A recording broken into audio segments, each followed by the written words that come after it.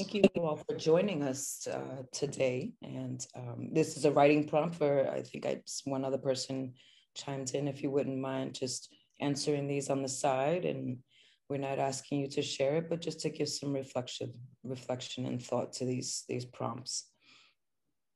My name is Lisa Ingravera. I'm the Assistant Director of Administration and Academic Development in the Center for Community Engaged Learning. Thank you all for coming today, and thank you for joining the first two sessions as well. If you were a part of those, we'll be able to share that shortly as well. They were recorded. Today is definitely going to be a little bit hard hitting, and we want you to know that there's nothing here that we intend to be used as harmful, and it is not in our intention to harm or bring harm, but we do ask that you approach with an open mind. That said, I'd like to introduce Clarence Ball, who has been working with me on this particular session, and I'll let him introduce himself and his background.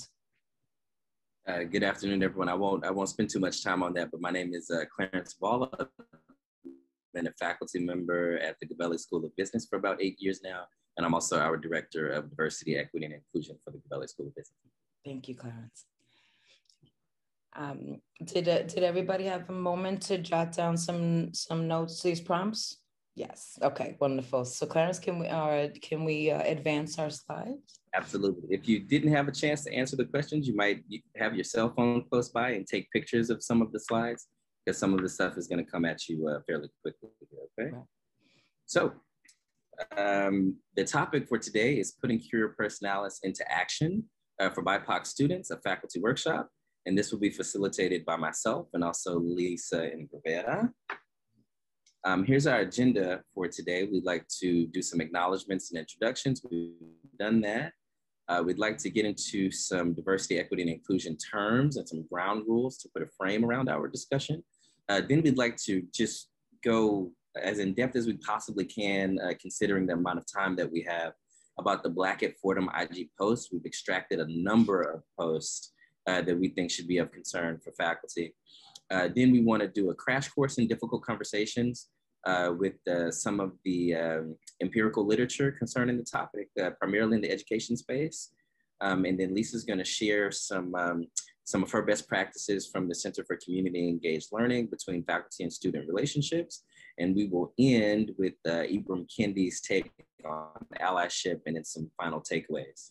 Okay. So ground rules, and let's give it to Lisa. Yes.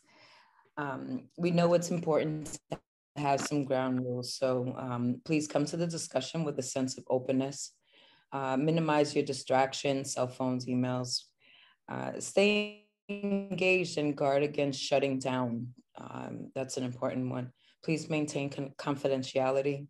Avoid judgments about each other and about yourselves. So be kind to yourself as well. Strive to accept each other's perceptions as their truth. Have empathy for every single member of the group, even if they express an opinion that is different from yours. Very good. Okay. So let's begin with some of our terms. So diversity, as we define it at the Gabelli School of Business, and I think at the broader institution, is not just about race and ethnicity. It's important to know that, all right? So it encompasses also values, personalities, abilities, cultures, genders, faiths, socioeconomic statuses, sexual orientations, and so on, all right? So when you hear the word diversity, don't just automatically think race and ethnicity, because it's a broad umbrella. The next thing here is cultural competency. Cultural competency is really the ability to communicate across cultures. And so each person, every individual should be striving to be more culturally competent, all right? Cultural proficiency is a little bit different. It's not for a person, but rather an institution or an organization. So it's a set of policies that really undergird the institution in the interest of equity, to make sure that in Fordham University's case, that all students, faculty, and staff are having an equitable experience, and the policies behind the university would make that a possibility. I'm going to give it over to Lisa. Yes. Thank you. Underrepresented groups are subsets of population that hold a historically smaller percentage of representation in the field or institution. Examples of that are women, African Americans, Latino, Latinx in STEM fields, men in social work or nursing fields. Implicit bias occurs when subtle attitudes about groups of people exist without conscious awareness. So consider stereotypes when you think about implicit bias. Bias incident, an intentional or unintentional act targeted at a person or group expressing hostility based on gender, race, religion, ethnicity, sexual orientation, or disability.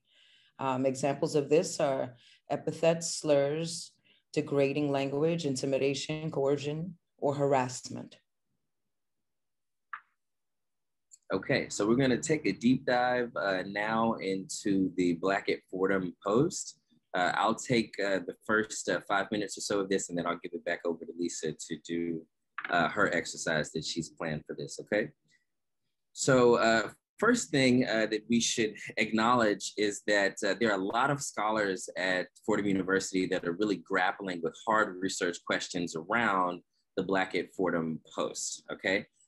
Before you is one such hypothesis, and it is, how might we harness, very good, digital counter spaces to support the resilience and empowerment of racial minority students and inclusive practices for allies, all right? This hypothesis was crafted by Dr. Ralph Baca from the Communication and Media Studies area, and also his research colleague, Jenny Park-Taylor, and they also have two doctoral candidates that are under their research umbrella that have been helping them with this project, all right? Their project is really coming in 4 phases. The first, they did a public co-design of workshops with students as facilitators and also participants. That was in 2019. In 2020, they conducted 11 in-depth interviews to collect some more qualitative data. And also in 2020, they did 4 additional workshops with 19 students, and that brings us current to this year, where they're looking at 421 artifacts from the Black at Fordham Instagram post. And these are some of the artifacts that they have extracted, and also parent codes and child codes from their coding analysis, all right? So parent code, administrative trust, child code, accountability around racial tensions. I apologize for reading these to you directly from the slide, but it's kind of the best way for us to get the points across of the students, all right? So Fordham administration upholds a culture where white students are rarely held sufficiently accountable for their actions. This is coming from a student. Next, child code, authentic engagement. I have heard leadership and administrators say that Fordham will never engage authentically with BLM, racism, social justice issues of relevance, and depth in educating our students, nor building authentic relationships with people who live in the Bronx. Next quote extracted by Ralph Baca and his team. Faculty and administrators do not actually see a lack of Black representation on Fordham's campus as an issue. And they do not see how it affects the lives of students from day to day. Quite frankly, I do not think that they care to acknowledge it, at least not until pressure was put on them, okay? Next, parent code, microaggressions, all right? Child codes under microaggressions. First one is microaggressions and power dynamics. One student in class, not enough syllabi were passed around during class, so I went up to the professor and I asked, can I get one? He asked for my name, and I told him. He went down the class list and read my last name out loud and then asked me, where are you from? When I told him, he then laughed and asked, are you in ISIS? I was literally shocked and I did not know how to respond. Next, I spoke to the swim coach for an opportunity to try out for the team. I came prepared with my times and videos of my past competitions, only for him to look up and down at me, look up and down with a puzzled face. You actually swim? And he shrugged his shoulders. Another student that was at the pool said that there was little to no chance that he would entertain giving me a chance. The team has a look. And I guess that I did not fit that look, all right? Under the same parent code of microaggressions, child code normalizing othering, okay? Me and two Black girlfriends went to a pregame at a white teammate's apartment. When we left the pregame, a male student drunkenly and belligerently and white leans out of his window and yells, "Black sluts matter." Shocked, we then asked him to repeat it, in which he did without hesitation. Next. Let's see, I participated in an urban plunge and it hurt me deeply every time. White students would remark on how disgusting the Bronx and its residents were. They made me feel like scum. During the roommate agreement signing while discussing guest policies, my white roommates very aggressively said that they would not be bringing any locals to the dorm. I wanted to scream that they were living with one, but Fordham made me feel like I did not have a voice. Very good. Last theme from this, and then I'm going to turn it over to Lisa. Systemic influences, okay, in the surrounding community, all right? The gates need to be torn down. I've had guards ask me if I was a student after seeing me swipe, physically block me from entering the university, and force me to justify where I was going. But none of this would bother me so much if the treatment of the white student body wasn't so radically different. I'll add a personal anecdote and say that I've been stopped at least 10 or 15 times at various gates and different points of campus. I see other BIPOC people raising their hands about that. So I'm going to give it over to Lisa to conclude some of our findings concerning this. Yes, thank you so much, Clarence. Again, just to bring you a little bit of context, this is the impetus for this whole series was to bring the college experience, to bring the classroom experience to life from the perspective of the student. And then because I wanted to see students have a place of belonging, because I wanted students to feel like they had support and that, you know, anything that they can do was going to contribute to a success, a graduation success, student success, retention. That being said, when the IG posts started to pop up in these campaigns, it really concerned me. And so I wanted to bring life and give it breath. And right here we have, I just want to take a look, is the number of complaints by theme. That was one of the important things I wanted to say and acknowledge to faculty is how many times do we hear these words come up in these posts? Racism, 47 times, sexism, 32, ableism, 23, institutional neglect, 20. There's just so much rich information here that we could use to create a more equitable classroom. And we've evidenced it with the issues that we can now address. The next slide. 42% of Black respondents experienced discrimination compared to only 10% of white respondents. What I'd like to do right now, I'm gonna read this out loud, but for anybody in the audience, I'd like for this to be a little bit interactive, which means that I'm gonna ask you each just to popcorn and read one of these slides as we go along because they're quotes from students. If you feel, if you're not ready to, I'll jump in, Clarence will jump in, but I think it might be good for everyone to read it and so that they can hear it out loud. And so can everyone else. As far as this first slide, racism and ableism, accuse a student of cheating off a white student because they had the same answers and gave them a worse grade than the white student. Next slide. This is where I'd like for you, if you wouldn't mind, if just jump in and read the slide, please.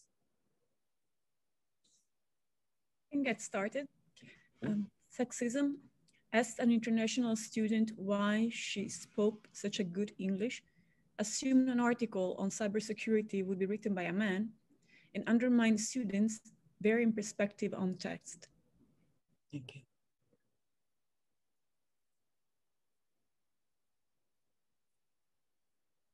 Sexism, too, did well in explaining the historic roots of white supremacy, but said the N-word and doubled down when called out in class, made a few line-crossing jokes about rape and other sensitive issues, admitted in the first day of class that they intended to make offensive jokes the whole semester. All right, institutional neglect and microaggressions. Faculty member belittled a student for trying to graduate early for economic reasons. Same faculty member insinuated that if the student was working an unpaid internship, it was because they weren't worth the money. Spoke over the student during meetings on race. This is another one of those long posts. So we tried to redact the names here. I can paraphrase this one. It's has to do with this bubble juice, or as it says here. And so the student came in with this bubble tea or juice and was asked where did they get it, if they got it around here or not. And it was the student answered Chinatown, and then suggested that I heard they sell some bush meat there. So referring to that animals are being used as food in this in Chinatown. And then apparently the faculty member kind of tried to shrug it off and jokingly, already making the entire class incredibly uncomfortable. This is and then the next one is, let's see. This is why I hate when students do tests in pencil. I mean, I my 0 as a 6. So, you know, admonishing somebody for their handwriting in that moment. During the test, I go up to ask someone clarifying questions. I can't help you is the response.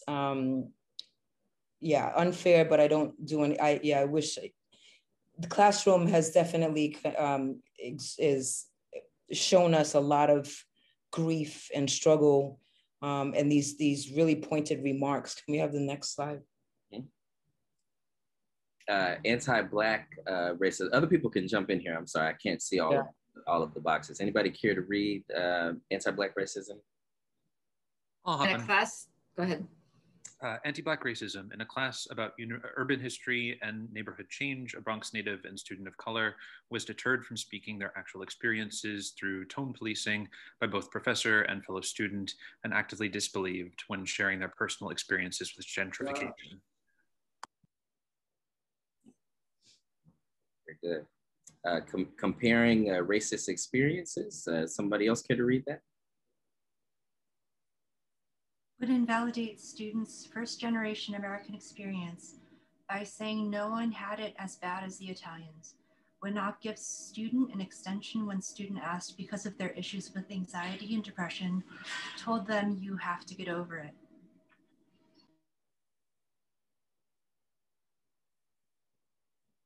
Comparing racist experiences again, invalidate the experience of first-generation Americans. Experiences by claiming that Italians, and she was Italian, had it the worst. Mental health, and this is another one of those long posts. I'm going to ask Lisa to paraphrase here. Yeah, this is something that happens a lot is when students, they seek help and when they're struggling in classes and are met with professors who ask them to prove it. When it comes to mental health, that's it's incredibly discouraging to have someone tell you, prove your mental health is not okay, instead of offering some help. So it's in the classroom where students are feeling like they're not being taken seriously and there's no compassion being shown for this. So in this case right here, not, being told that they have to, prove it before they can get any resources or extensions of time. Mm-hmm. Okay, homophobia. Would anybody care to paraphrase this one? Repeatedly dead named a trans student after learning their new name, discussed trans people as if they were a hypothetical thought exercise rather than real people, asked prying questions about students' sexuality and gender identity when writing assignments about them. Very good. Racism, again, somebody else care to read that one? Sure. Racism. An administrator responsible for students is quoted as admitting to threatening a student who was the victim of a hate crime with expulsion for continuing to pursue the complaint. Okay, racism again. Somebody care to read this one? I'll hop in. Student asked the dean to address racist comments, insisted that student confront, I guess, their accuser themselves, despite the fact that she was still responsible for that student's grades, and that made the student feel uncomfortable confronting her. Very good. Okay, so that rounds out a lot of the more stringent posts. I'd like to give it to Lisa to conclude her section. I'm sorry about that. Yeah, no, that's okay. I wanted to say to you all, thank you first and foremost for reading, and listening and capturing what we really hoping you are capturing. These are our students' voices, and we try to deliver it in a way that all of us can understand that this is a voice that needs to be heard. And I hope that we can adjust and help other faculty and our students not feel so attacked in the classroom, so that it disrupts their learning, so that it disrupts their ability to ask for help as well. So this was the first of the Instagram posts being presented here today, and there's lots of research going on around it across campus now, which is wonderful. So more people will understand and hear and see. From here, though, Clarence is gonna talk about difficult conversations. Mm-hmm. Thank you, Lisa. And I don't know if Ralph Baca is here or any of his research team, but thank you to him for sharing that initial data in his analysis with us. So I'm going to kind of go quickly here through difficult conversations. I promised you that we would continue to do some journaling. So these are the next set of questions that I'd like for you to answer. And again, 1 sentence per question is good enough for us. What is the most difficult conversation that you've had about race? Somebody might say this one. Next question. At any point, did you shut down either internally or externally? Okay.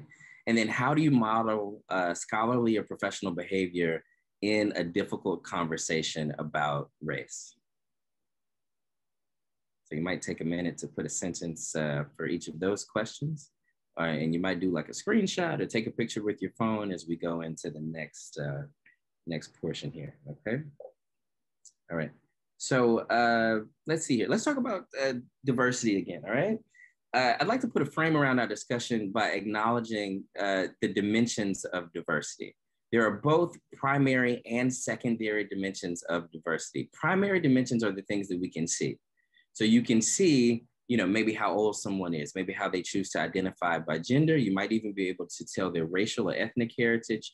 Secondary dimensions of diversity are a little bit different. These are things that you cannot see.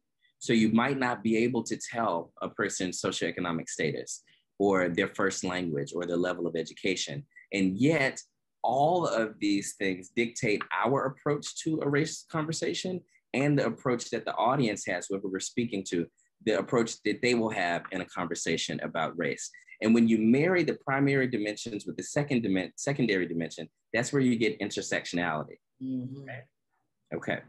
So that said, let's just talk a little bit about how the mind works, because it would be, we would be remiss if we didn't do that in a conversation about race. So since you were a baby, right, you've been collecting a pool of data based on what you see, what you taste, what you smell, the things that you hear around the kitchen table as you were a child, right?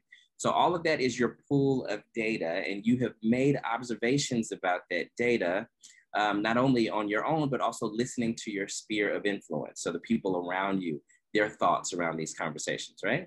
From those observations, you then select data and assign meaning to it. So every time I see a person from this group, this means, right? And that's how we get assumptions. And those assumptions, often stereotypes, if we think quickly, can end in conclusions. Those conclusions then informed our belief systems. Scary at the belief system level, because what we believe, we teach, okay? And based on our belief systems, we then inform our actions. Now that I believe this, I need to cross the street when a person from this group comes, right? It informs our actions, okay? So that is the ladder of influence there. I'd like to introduce you to a scholar here. This is Dr. Mahzarin Banaji. She's the chair of the psychology department at Harvard University. Before that, she spent her time at Yale Psychology Department, and she, of course, has her PhD from The Ohio State University. Now, Dr. Banaji wrote the book Blind Spot with her research partner, Dr. Greenwald. New York Times bestseller. Everybody was reading this book because they wanted to have a lead-in into the diversity conversation that taught them about the mind. Here's some of her findings, right? What her and Dr. Greenwald find is that the mind is both reflective and automatic. The reflective part of your mind is conscious. It recalls memory, situations, scenarios, things that you've gone through, media that you have consumed. The conscious part of your mind is about 10% of your daily thoughts, about 10%, all right? The automatic part of your mind is the subconscious. It's about 90% of your thoughts that are governing your behaviors, your beliefs, and your actions. And because it is automatic, it is not susceptible to analysis, but it is instead responsive to instinct. So it becomes an instinct, right? To either gravitate toward people in your in-group or to gravitate away from people that are in your out-group, right? And to make decisions based on that. Here's an example from the book so that you understand her thinking. Joan A is in excellent health. Dr. M advises Joan against a routine cholesterol check. Joan insists on a cholesterol check. Test results find that Joan's cholesterol is so high that she needs a drug regimen. Dr. M then admits that he believed that women are at lower risk for heart attacks than men. Okay, so this is his subconscious, right? Making conscious decisions that are affecting somebody from an out-group. In this case, it's gender, all right? Okay, triggers for unconscious bias. When do these stereotypes, when do these things kind of jump out at us? When we are under stress, okay? When we are under time constraints, when there's a clock up against us, when we are multitasking, teaching a lecture, reading our notes, monitoring the class, taking the role, all right? When there is a lack of information, some student raises their hand and brings a topic into the conversation that you had not planned to discuss, okay? When having mental overload and fatigue, and I can't imagine that any of us are not having mental overload and fatigue in the middle of this pandemic environment, right? The point I'm trying to drive home here is that unconscious bias, the classroom for the professor is a cesspool for unconscious bias because we are often under stress and under time constraints and multitasking. You understand? Okay, so let's go a step further here, right? I've got a practice exercise, and this is something that I've taken from Dr. Mahzarin Banaji and her implicit association test at Harvard. If you are familiar, you know that the implicit association test comes in various forms about gender, homosexuality, people that speak English as a second language. It takes you through all of those tests, okay? So I've got one, and what I'd like for you to do is I'm gonna present to you a word, and then I want you to write down the first thought that comes to mind when I say this word, okay? First word is college. First word that comes to mind when I say college, okay? Next word is Black college. First word that comes to mind when I say Black college. Next word is church. First word that comes to mind when I say church. Next word is Black church. First word that comes to mind when you think of a Black church. The next word is doctor. First word that comes to mind when you think of doctor. Next word is Black doctor. First thought that comes to mind. Okay, next, company. First word that comes to mind when I say company. Last word is Black-owned company. First thought that comes to mind when I say Black-owned company. So I promised that we wouldn't make this talk about race. And yet, if we're looking critically at Dr. Banaji's work, I have to tell you that her most salient findings from the implicit association test at Harvard were her test about race. So she would put a research participant in front of a computer screen. In that computer screen, they would put an image up of a white person and then an image up of a Black person, and then they would have to recall their first thought, okay? And in most instances, even when the research participant was Black, there was a preference for white, okay? I just want to give you a glimpse into the research. And if you look at some of the things that you wrote down, differences between college and Black college, differences between church and Black church, then you might see how some of these things are operationalized. All right. Next scholar I'd like to introduce you to is Dr. Richard Valencia. Dr. Richard Valencia is at the Columbia Teachers College, and he gives us in the literature this term deficit thinking. Okay. Deficit thinking, really, he merges three models from historic literature in the education space. First, the genetic pathology model. Next, the culture of poverty model, and the at-risk model. Okay, and again, contemporary deficit thinking, this article was published in 1997 by Dr. Valencia, all right? So let's talk about the genetic pathology model, all right? This model held currency in the medical academic literature from 1890 to 1930, all right?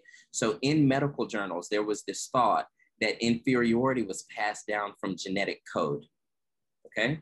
Now, this thought lost currency in the 1930s, and we realized that the science didn't align, so it doesn't make scientific sense.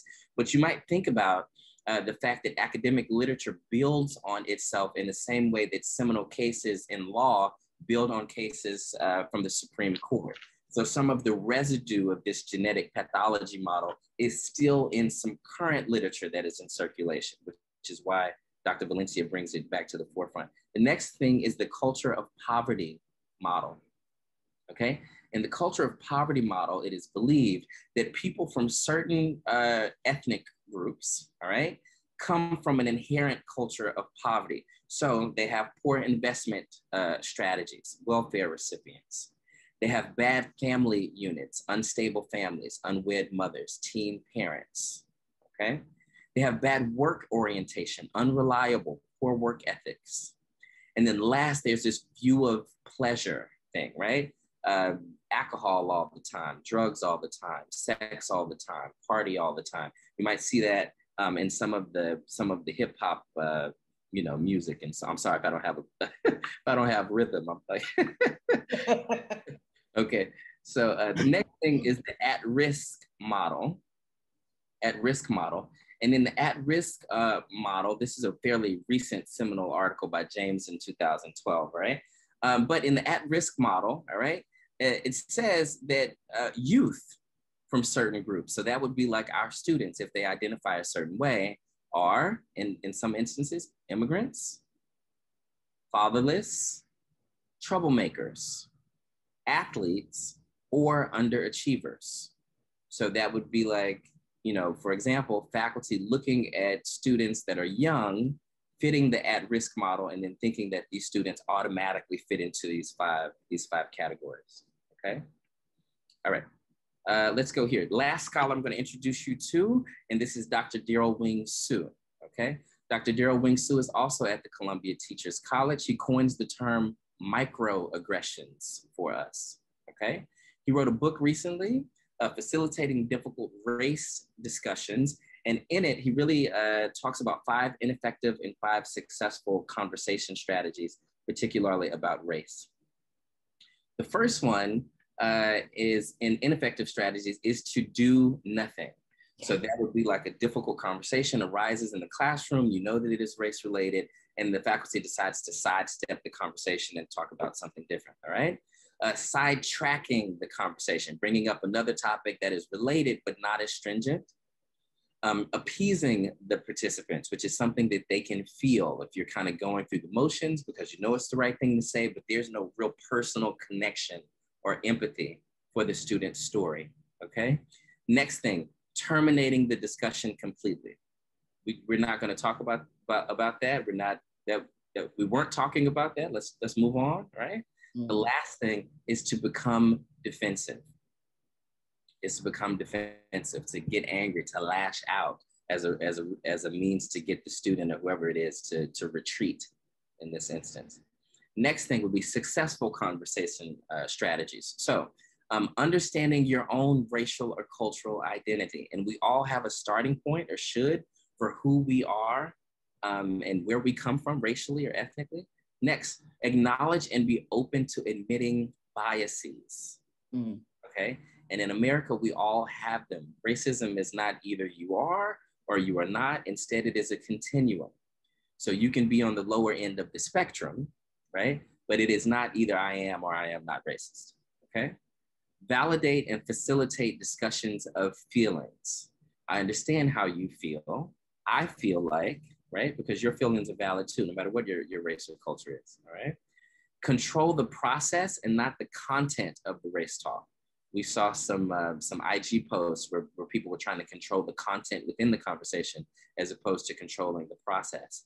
Last, validate, encourage, and express admiration, admiration and appreciation for participants who speak when it feels unsafe to do so. So if people have the stones to say something about how they feel, particularly if they're the only person in the room or one of very few people in the room, you should encourage that and validate their experiences as their true, okay? All right, so how to receive feedback, all right? If an instance occurs and you're in a classroom and you know the ineffective strategies and you know the appropriate strategies, right? Here's some additional tools on how to receive feedback if somebody is personally calling you out, and that has happened before in some of those IG posts. First thing, stop your first reaction. Put some time between the action and the reaction, okay? Remember the benefit of getting feedback. None of us would be where we are in our careers if people weren't giving us critical feedback. So we have to acknowledge that students are also valuable in that way. Listen for understanding and not to respond, okay? Say thank you, of course. Ask questions to deconstruct the feedback. And for this one, you might not do it in the moment, and that's okay. You might say, I'm hearing you and I understand. I'm not quite prepared to have that conversation right now, but if I can get back to you next class, or if I can email you separately and we can talk offline, that is okay. That is much better than ignoring the issue, okay? Last, please request some time to follow up, right? So not only did you acknowledge that I'm doing this behavior, but can you give me some additional feedback on how I've improved? All right, okay. All right, so discussion, we've got a few more questions. And again, you just answer these questions in your notes and you don't have to say anything out loud. So how do we develop a critical awareness of who we are ethnically and culturally? Why is it important to have a cultural starting point for ourselves as faculty members? How do our lived experiences and our sphere of influence, this is the people that we are surrounding ourselves with, the people that we eat dinner with, the people that are in our neighborhoods that we consider to be our neighbors and our friends, right? How does our sphere of influence impact our conversations on race? Okay, so you can answer one sentence per question. You might take a picture or a screenshot of that. And that concludes my section, and I'm gonna give it back over to Lisa. Thank you so much, Clarence. That was really, really impactful and helpful. Hello again, everyone. I just want to bring you into the center a little bit as we are actively seeking ways to bring this faculty-student relationships into a more constructive space, and the ways that we can do that. Can I have a next slide? First and foremost, just as a reminder, the mission of the center is to bridge Fordham University and our neighboring communities through experiential learning, research, and civic engagement. And our vision is to engage every member of the university as active citizens in the alleviation of poverty and the promotion of justice and protection of human rights. And our values are listed there, which is definitely all the components of community engaged learning and scholarship. The next page. What is community engaged learning? I remember when I first arrived at Fordham, that was like the biggest question we asked everybody. What is your take on that? What is community engaged learning? You'd be surprised how many different answers come up from that. But here I have very, very specific criteria for community engaged learning, as Julie Gaffney and work groups and other faculty have put together. Address a specific community interest, problem, or public concern. Include working with and learning from a community partner, which is incredibly important. It's work with, not for, and learning from a community partner because they bring value to the table as well. Connect and integrate community engaged experiences. Faculty, any chance you have an opportunity to connect your class with a community partner, an organization, be it nonprofit or for-profit, a school, we encourage you to do that because that also creates a better faculty student experience in the classroom. Include structured, documented, critical reflection. Reflection cannot be done just by itself, and it should always be at the end of any exercise you're doing with students. Have the next. And in here, this is just a list of resources for you, and I'm gonna ask for Candace, my colleague, if you wouldn't mind dropping some of those links in the chat for you. I bring this to you because it is a tremendous effort on our part to link and connect faculty with the community in order for our students to have a more well-rounded experience at Fordham. We can't do this without faculty participating from this lens. And so one of my findings in research says that if you give faculty the option and the room and the space to use these classroom experiences to advance their own communities of learning, their own communities of teaching, as well as their research, that more faculty will participate. And so we want to encourage faculty to come into the center to communicate with Julie and I, to see how you might connect your class with communities and engage in a more thoughtful fashion, while again keeping an eye towards student success and retention. In our pages, we have lots of open partnerships. Please, we encourage you to check that out as well. And we use an asset-based community development approach, which means you have strengths out there. All of our community partners have strengths. We don't come in to try to fix something. We want to come in and support what you are already doing. And that is the basis for every class, every student, every faculty member that engages with our community. And I want to just make sure that we understand that. And then I put something, there's a link for the blog here as well, which is I encourage everyone to check out College Access, which is something that is incredibly fruitful for connecting faculty with students. In this particular program that I have mentioned here is History Makers. Faculty work very closely with student mentors in order to deliver a college level academic rigorous program to high school students in the Bronx. And every mentor who has come from this program, who had participated, has really expressed how good it was, how they felt belonging and connection with the professor, because they did work so close together on reading material, on how they're going to deliver reading material, on learning presentation skills, on learning more about Bronx history. And it all came from their interactions with faculty, and then as well as being mentors to the mentees in the program. It's an incredible model that I would encourage across the university. Once again, can I have the next slide, please? I just wanted to bring this quote out. Like I said, I've been doing some of my own research. Completing a higher education degree is an achievement not done in isolation. And that is the important piece there, which is why I continue to encourage more community engaged learning and scholarship and projects. And the next slide. So this is long. I'm not gonna read it all the way through, but it once again brings me to how we need to support our faculty development and give them opportunities for their own research and the advancement of their courses.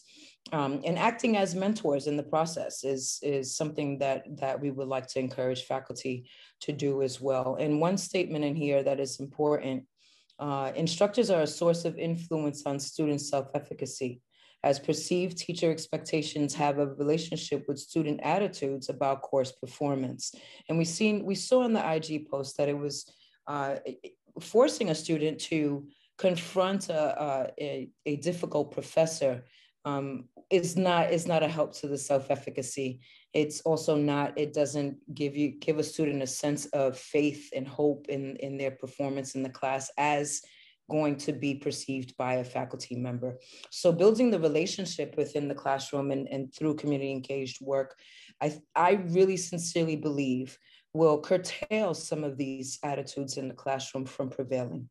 The next slide. And if I may just right quick, because we have only 10 minutes remaining, I want to point out here, this is something that I've adapted in my own research. The first two columns are Saracen and Millen Chavez, who came up with questions and that students were going to respond to about how they felt a sense of belonging in the class and on college campuses. And they're using shared emotional connection as a theme here. And like I said, I'm not going to go through all of this, but what I was able to do here was to demonstrate how we were efficiently achieving a sense of belonging from students through these different program models. And we can share that with you at another time. But again, it's evidenced 100% of our mentors, Fordham student mentors, felt a great connection with each other, with faculty, with the community at large. Next slide. And I'm going to pass this back over to Clarence. You tell us where we stand with time. We're at 4:51. Okay. Yeah, I think I can get this done in 2 to 3 minutes, and then we can open it up for questions. Okay. Okay. So great. Thank you. Very, very briefly, this is the Ally Continuum. So this is a really good place for faculty to find where they are. So apathetic would be, no real understanding of the issues. Aware would be like, I know some basic concepts. Active would be like you're really well informed and you're also seeking information. And an advocate would be someone who is, actively anti-racist. So like they are routinely and proactively championing inclusion. All right. All of this has been borrowed from Dr. Ibram Kendi's book on how to be an anti-racist. So step one, for people that are looking for quick steps, understand the definition of racist. I can't tell you how many people say, I'm not a racist. Well, what does it mean? I'm scratching my head. I don't know. So what is it? All right. It is both a noun and an adjective. So you could be an inherent racist, but most people are not, right? Or you could do something or say something that is racist within a particular moment, right? So it's important to understand the differences between those two things, all right? Next, stop saying that I am not racist. Again, it's just not scientific. So racism is a continuum. You can be on the lower end of the spectrum, and most people probably are, right? But the rest of the spectrum is still there too, so you should be aware of that. Next, identify racial inequities and disparities. So if a student says something in the class and maybe you think it's the wrong time to say that, you might say the statistics behind what he said are accurate or something like that, right? So you acknowledge what the inequities are. Confront racist ideas that you've held or continue to hold. And this might not be something that you do out loud, but internally you should think critically about things that maybe you've thought previously or that you think now and challenge those assertions, okay? 5, understand how your anti-racism needs to be intersectional. So it's not just race and ethnicity, but going back to primary and secondary dimensions of diversity, how these things are connected and how we can use multiple identities to other someone, like if they are Black and gay, for example, all right? Okay, number 6, champion anti-racist ideas and policies. So continue to promote the people that are doing this critical work. And there's some food for thought here. You can take a screenshot of that if you so choose to. And we'll go quickly to get to question and answer. So screenshot, going once, going twice. All right, very good.